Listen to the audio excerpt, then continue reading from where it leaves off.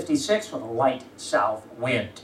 This is the time of year when the beautiful monarch butterflies begin migrating back down to the mountains of Mexico. It's a pretty amazing migration, as many of you may know.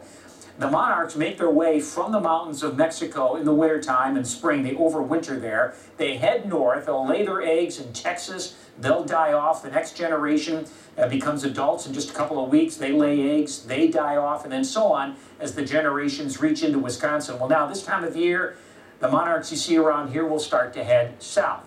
But here's the catch. It's estimated that the population of monarchs across the country has been reduced by about 50%, looking at long-term averages. And one of the reasons, the Midwest drought. There are fewer wildflowers now, and the monarchs use that for food. Also, fewer milkweed plants, and that's what the monarchs use to lay their eggs. Both crucial, of course, in continuing that population. So reduced, nonetheless. You may not see as many monarchs flying around, getting ready to migrate this time of year, but when you do see them, they've got a long journey ahead of them. Great spot to view the monarchs, by the way, is the Monarch Trail. It's on the Milwaukee County grounds on the north side of Watertown Plank Road.